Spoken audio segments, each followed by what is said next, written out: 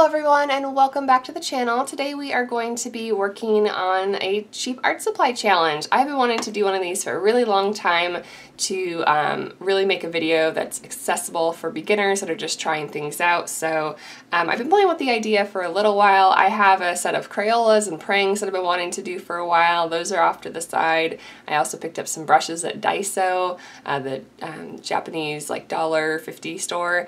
So I'm excited to try those out as well, and you can let me know in the comments below if you want to see those videos. But I was at Michael's the other day looking for some frames for an upcoming show, and I actually saw that they had a pretty good deal on some of these watercolor supplies. They have a pack of 12 watercolor tubes that was $5, and then they also had this pack of 25 brushes, and then there's palette knives in here.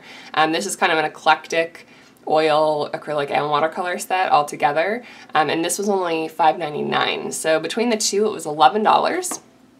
And I figured, you know, I know they're not going to be anywhere near artist grade, but, you know, maybe we can compare them to some of our student grade paints and see what they look like and if they would be a good investment to just start off and see if you like the medium. Also, to help me out today, I've got this little flat palette. These are pretty common in art stores. They cost $1 or $2. And then at Michael's, I also noticed, in addition to the Canson paper, which we're going to be painting on in a little bit, let me show you here, the Canson XL watercolor journal. We're painting on that paper in a little bit, but they also had this Aquabee 90-pound cotton paper, and I already had a pack of this at home, but I was like, oh, I didn't know they sold this at Michael's.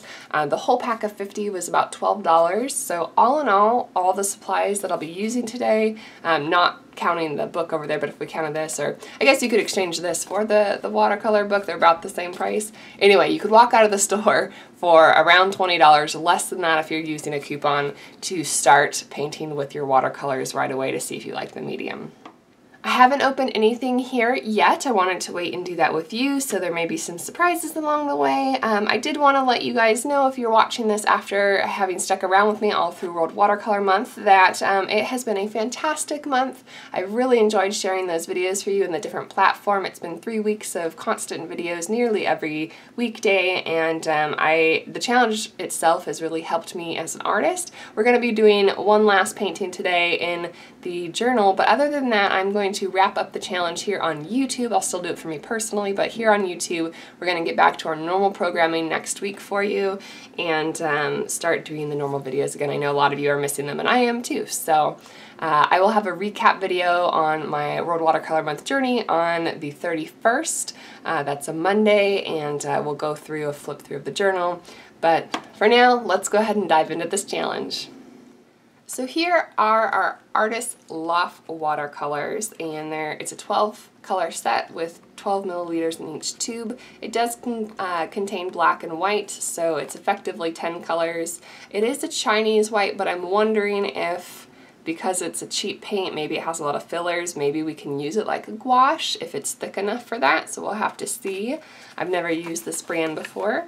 The other colors in the set are burnt sienna, burnt umber, cobalt blue, crimson red, lamp black, lemon yellow, Prussian blue, vermilion, violet, viridian, and yellow ochre. It should go without saying that things like the viridian and the cobalt blue are not those actual pigments. They're going to be hues. It does claim on the packaging that there are high quality pigmented colors, smooth consistency, and great coverage. We can take that with a grain of salt, but for $5, if these can get us through some practice paintings, they might be a good investment for those of you just starting off. So inside the box had this little pamphlet, and it has a guide for different brush shapes, which is pretty neat. So for beginners, it'll tell you what the different types of brush shapes are and what they're used for. And then also has this interesting series of tips that maybe they apply specifically to these types of paints. It's really interesting. They suggest a drop cloth and an apron under your setup for watercolors. I've never found those two things to be needed, but perhaps for kids. And then it also has some information about that watercolors come in cakes, tubes, and pencils, but then it also mentions that tubes are the most opaque version. I guess they mean that you can use them thickly, but I don't ever like seeing the word opaque in watercolor instructions. They're not gouache, which they do sell a separate set of this under gouache, so they're different products for them. It has some different tips here, and then it also mentions here to only squeeze out the portion that you're going to be using. Now, I'm not going to be filling a palette today. Anyway, that wasn't part of my plan, but it's interesting that they don't want you to squeeze these out ahead of time. It probably means that they're going to crack and dry a little bit more easily than artist quality paints would. So as suspected, there's no pigment information on here, neither the pigment number or any of the ratings for light fastness or anything. I wouldn't expect these to be light fastness, but again, if you're just starting with watercolors, you don't need them to be. All it has on here is that they conform to ASTM, and that's about it. And then they're common names, so I've got the colors listed out here. Then for our brushes, it gives you care for oils and then acrylics versus watercolors. So here are the brushes. There is a bit of an odor to the bag, but that's probably to be expected. There's 4 different colored handles with 4 different types of filaments in each of them. They come in a variety of different shapes, flat, angled, rounds, washes, and the fan brush even. And I was looking through them, and I think I have 4 that are kind of what I would consider defective in that the bristles do not stay together. This one is the worst offender of it. I even got it wet and tried to mold them back together, but it is not having it. This flat brush or wash brush has like a very loose frayed edge on it. And then we've got 2 round brushes that aren't too bad, but they've definitely got some stragglers on them. And then the rest of them look okay for whatever their purposes are. We've got a couple, I think this one looks like the most watercolory type of brush, so I'll definitely try that out today. I'm trying to pull one of each of the flat brushes and one of each of the round brushes. The only round brush that has this brown handle has this huge, like loose, I don't know if you can see that, my hand is too light, but there's like this big piece sticking off of it, so I'm looking for my scissors. I wouldn't recommend doing this with a nice brush, but we're just gonna go ahead and clip that stray hair off, so hopefully we can go ahead and use that. Alright, now it's time to squeeze out some colors. Each of these does have a little metal seal, and the back of the paint has a little puncture for it. Alright, one thing I did misspeak earlier, I thought this was a lid, but this is a really flimsy piece of plastic, so you're probably best leaving it sat down inside of it, but if you wanted to, you could flip it around to keep it in there nice and well. My first impressions of the paint actually are that they have a really nice consistency and they look really nice, so nothing alarming there. Now, alright, we're going to do a little bit of color mixing here just to see what kind of colors I can expect when I go to start painting.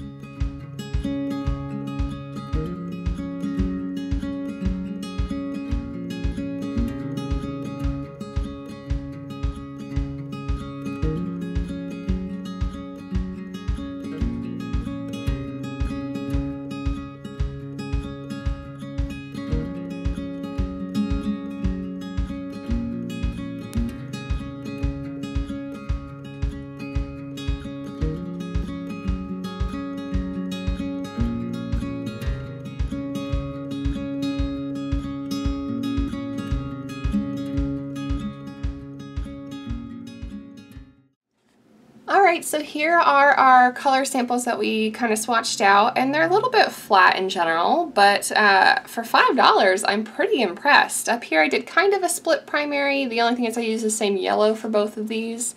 So this is the lemon yellow and the vermilion. You get a fairly bright orange. Then we have the crimson and the cobalt blue, and that makes a nice, really soft, warm purple. The Prussian blue and the lemon yellow make a very bright green, and then I played around with some neutrals over here. So this is the Viridian and the Crimson, and that gets a cool soft gray. Then we've got our Vermilion and our Phthalo blue, or sorry, our Prussian blue, and that makes a warmer version of a gray.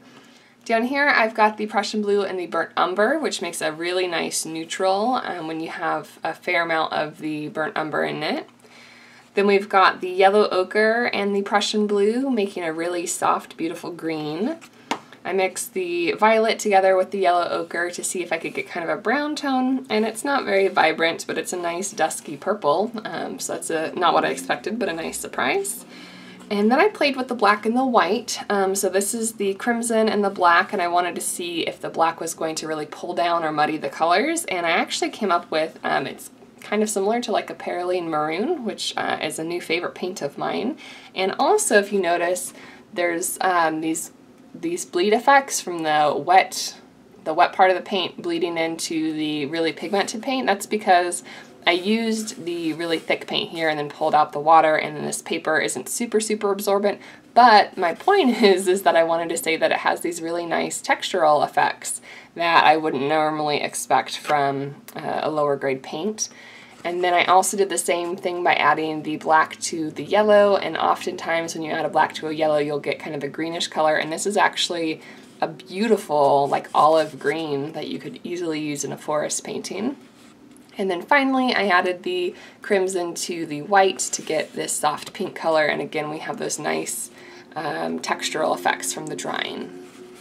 On the back of this, real quick, we're going to test out these different brushes just to kind of see, try and pick a color here, see kind of like the different capacities of them and kind of see how they do.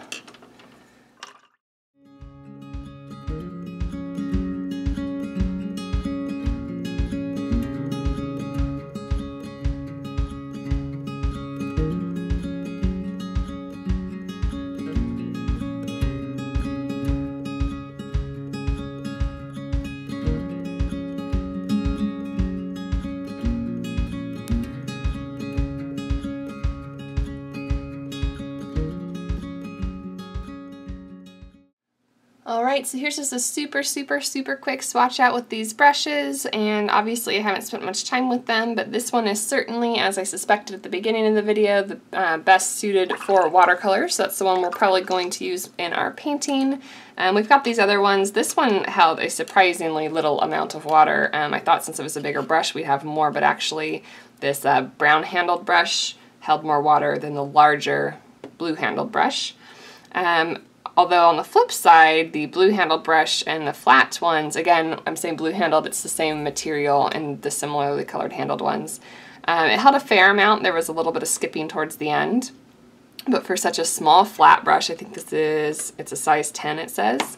But then I also have these washes that have a lot more kind of life in them. So either the brown handle or the tan colored handle. So if you have this pack, in general, I would say that the brown and the tan ones are best for watercolor in terms of just holding amount of water, and then maybe for some dry brush effects, the other green and blue handles would work as well.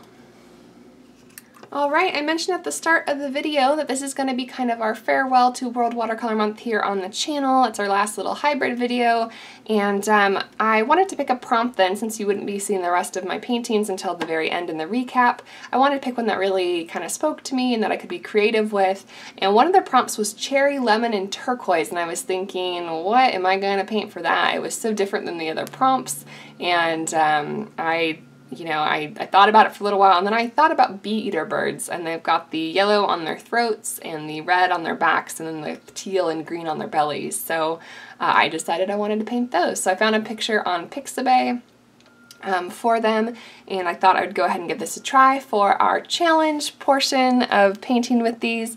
I will see you at the end of the video, and we'll see how it turns out.